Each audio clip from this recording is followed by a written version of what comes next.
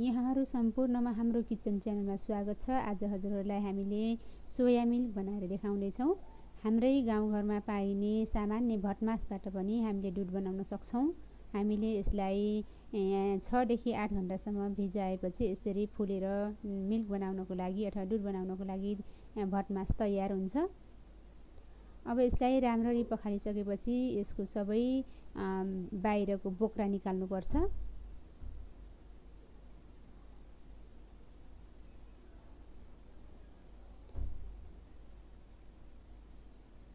यसरी मिचेर यसको बोक्रा निकालिसकेपछि यसलाई हामीले मिक्सरमा ग्राइन्डिङ गर्नुपर्छ।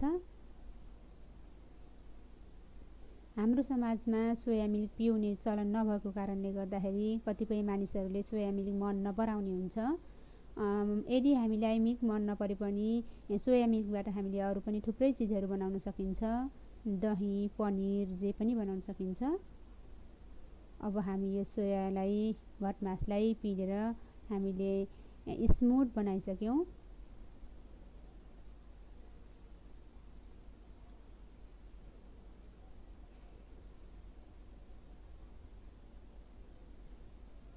भटमासमा धेरै प्रोटिन पाइने भएको हुनाले यसको दुध पनि निकै पोषिलो हुन्छ।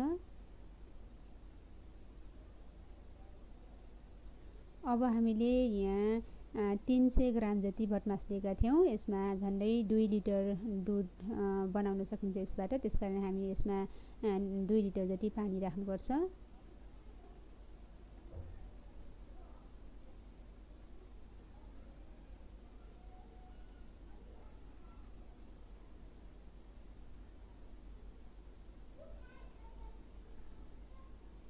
अब यसलाई हामीले पकाउनुपर्छ। यसलाई पकाउने बेलामा चलाइराख्नुपर्छ। चलाएन भने यसको आसन लागेर डढ्ने सम्भावना हुन्छ अनि यो डढिसक्यो भने फेरि गन्ध आउँछ, हाम्रो दुध स्वाद नमिठो हुन्छ। त्यसकारणले यसलाई यसरी नै चलाइराख्नुपर्छ।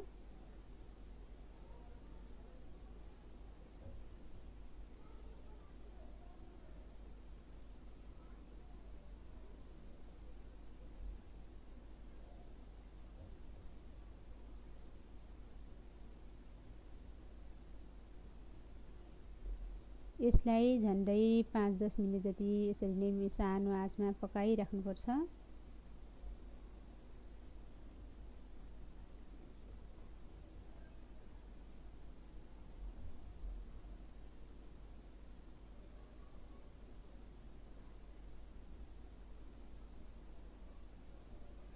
अब हाम्रो दुध तयार हुन आँटिसकेको छ।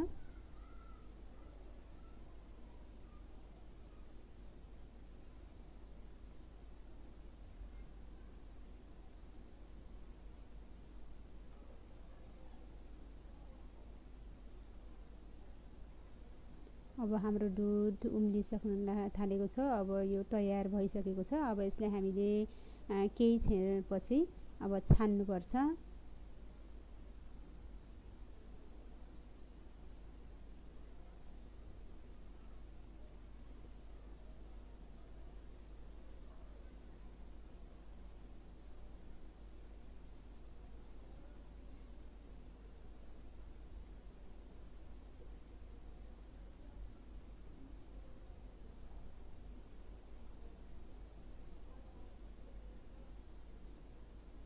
अब हाम्रो दुध तयार भयो।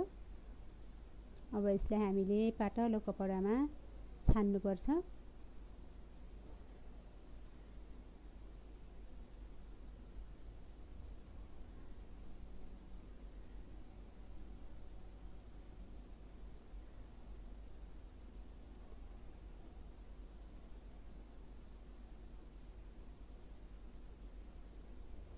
यसरी छान्दाखेरि भटमासका पल्पहरू चाहिँ उसमा कपडामा रहन्छ, जो चाहिँ हामीले छुट्टै फेरि अरू काममा प्रयोग गर्न सक्छौँ।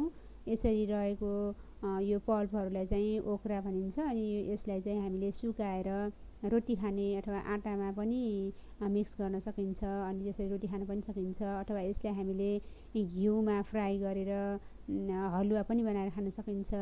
अथवा यसलाई चाहिँ प्याजहरू राखेर पकौडाहरू बनाएर पनि खान सकिन्छ।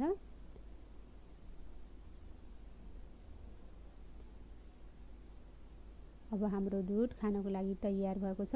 यसलाई तपाईहरुलाई यदि मन पर्दैन भने चिनी राखेर खाँदा थोरै स्वाद आए तापनि बानी पर्यो भने चाहिँ पछि मिठो हुन्छ। चिनी राखेर खाँदाखेरि स्वादमा अलि मिठास हुन्छ। अनि हामीले यदि दुध मन पर्दैन भने यसबाट दुधबाट बन्ने विभिन्न परिकारहरू बनाउन सक्छौं। हामीले दही बनाउन सकिन्छ। त्यसरी नै टोफु अथवा पनिर पनि बनाउन सकिन्छ। यो ओखरालाई हामीले अरु नै प्रयोग गर्नको लागि राख्छौं। अब हाम्रो सोयाबिन मिल्क तयार भयो। यो खानको लागि एकदमै पोसिलो पनि छ। हजुरहरूले पनि यसरी नै आफ्नो घरमा सोया मिल्क बनाएर खान सक्नुहुन्छ।